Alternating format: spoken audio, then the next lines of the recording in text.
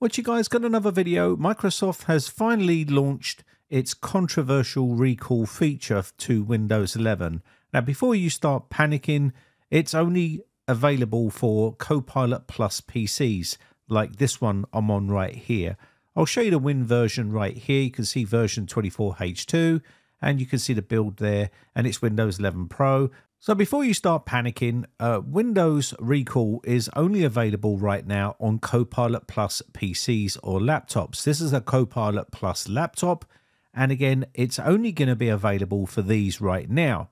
Now, another question that you might have, is it compulsory? Is it running as soon as you turn it on or turn the PC on? And the answer to that is no. Microsoft have opted for an opt-in option, so it's not going to be running on the system right out of the box.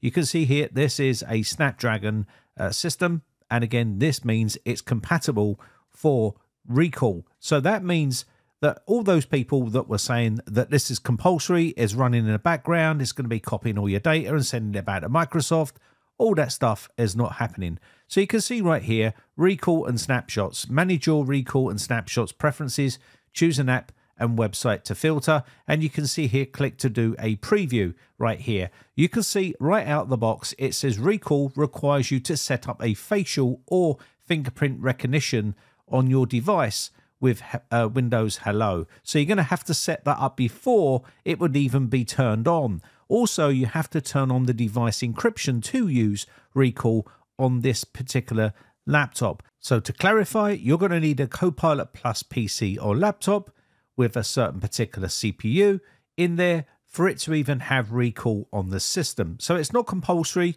it's not running in the background, capturing all your data and sending it back to Microsoft. Also, Windows Recall is an AI-powered feature that captures encrypted screenshots of your screen activity, allowing you to scroll through the timeline of those captured screenshots. This is where the big problem lies with a lot of people, and I'm one of them. I'm really not a big fan of Windows Recall. I'm just showing you here just so you can see. So on this system, I can go into the privacy and control over your recall experience.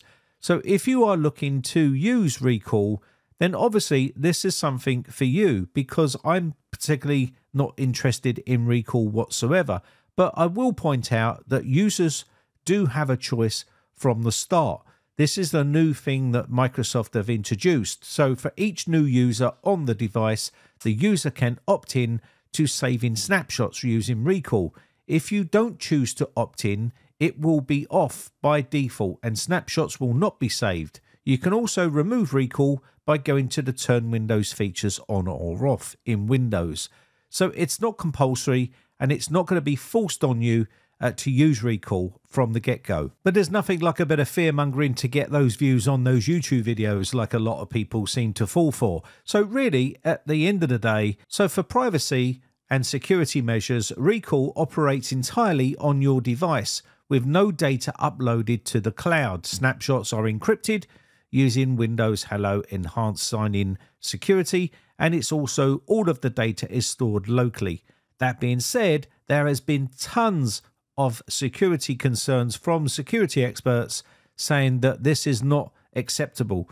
And of course, I'm one of those people. I don't particularly like this idea of recall whatsoever. But I'm going to go through it in this video just to show you Microsoft have made major changes to this feature to try and make it as safe as possible, because they do believe that it is going to be used by a lot of people. So what are the potential privacy risks? Well, despite encryption, recall has been criticized for capturing sensitive information such as passwords or financial details. It's not properly filtered, and this data can persist in snapshots even if it's deleted from applications. Now, Microsoft have upped their game and basically blurred out or filtered out this sort of information, so it doesn't actually store this sort of information. But again, knowing Microsoft, they probably haven't done their homework, and it's probably not going to be 100% foolproof. Now, let's check that turn Windows features on or off to see whether you can actually remove recall this way, because at first it disappeared and there was a lot of people saying that it was a mistake, it's not supposed to be there, but Microsoft have actually officially added it to the turn Windows features on or off. You can see right here. So if I was to remove this check mark, click OK, this will remove the recall feature from this laptop and you won't be forced to use it. You can go through a bunch of other steps. I'll make a separate video on showing you how to completely, disable this on a laptop that is recall compliant, i.e. Copilot Plus PCs and laptops. So you can remove it. Now I know you're going to get some paranoid peeps that believe that this will still be running even if you turn it off and it's still capturing your data and sending it to Microsoft. You can't help some people, but sensitive data filtering by Microsoft has been implemented, filters to exclude sensitive information like passwords and credit card numbers and stuff like that from snapshots. However, these filters may not catch all of the instances and users can disable these if they desire. Now that sounds like that if you don't turn it off when you're doing sensitive information like banking and things like that, it could still capture stuff and it might not block all that stuff out. And they're putting that onto the user to actually turn it off while they're doing that sort of stuff. So it's going to be a bit of a turn it on, turn it off sort of feature when you're doing certain things, which I think is just a bit silly.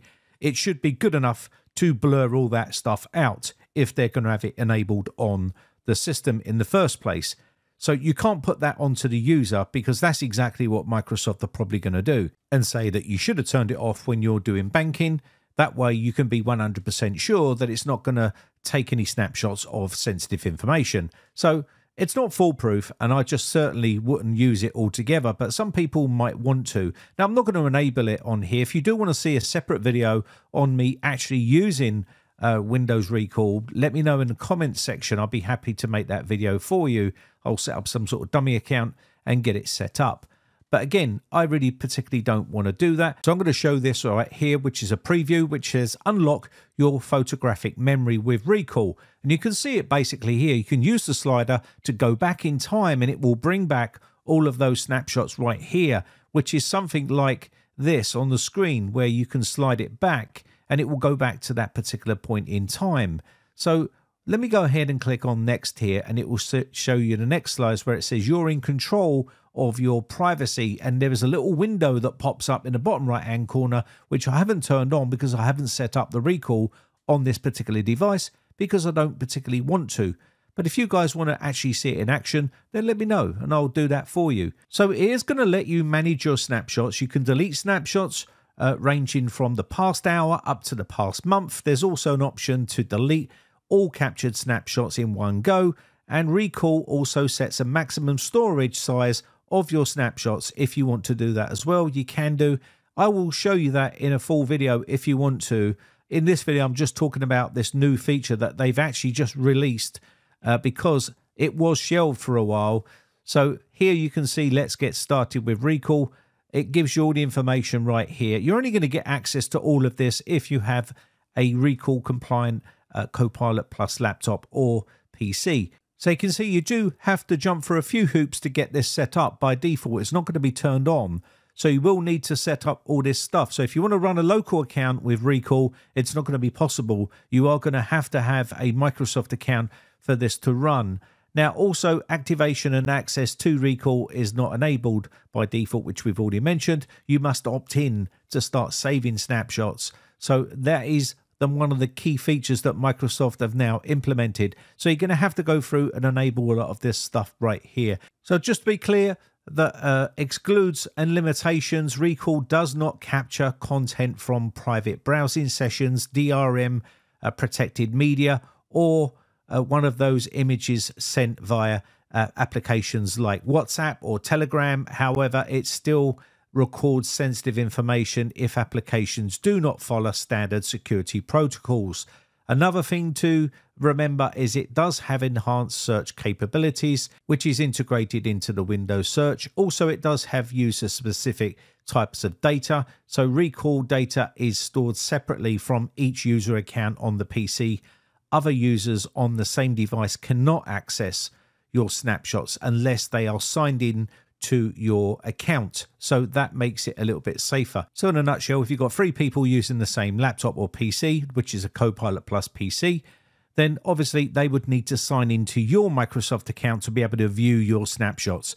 they're not going to be able to see them. So the big thing for recall is you can retrace your steps. Recall allows you to retrace the steps by reviewing the timeline of your activities, which is a big fear for a lot of people.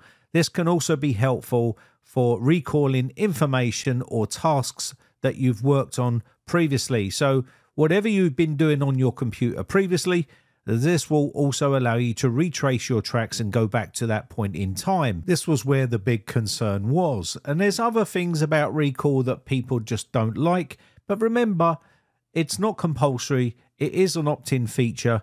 And if you've bought a Copilot Plus PC or laptop, you can uninstall it. And you will need a Microsoft account, and you need to do all of this stuff for it to even work.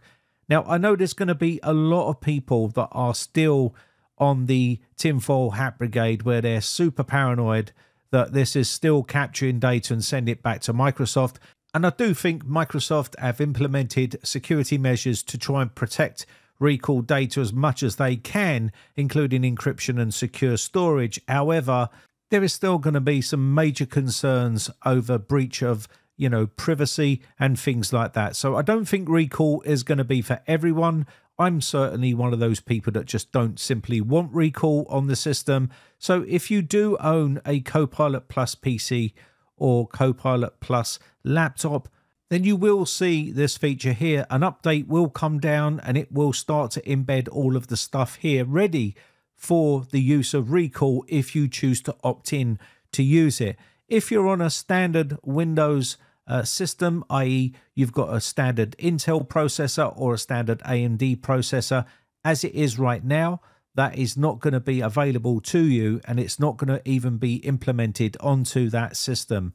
So you can see it wants to set up a face recognition on there as well. The camera's turned off. I've already left that off, but that's basically it. So whether you love it or hate it, it's actually now officially released and rolled out to these Copilot Plus PCs and laptops. So if you're one of those people that do have one of those and you've just purchased it, you can check your keyboard. It will have the Copilot logo on the actual keyboard. If it's one of those, then you've got a Copilot Plus PC. You can always check the system specs, and if it's a Snapdragon or something like that, then you've probably got a Copilot Plus compatible PC, which means that recall will be disabled by default, but it will be there, and you can remove it in the turn Windows features on or off by removing that check mark.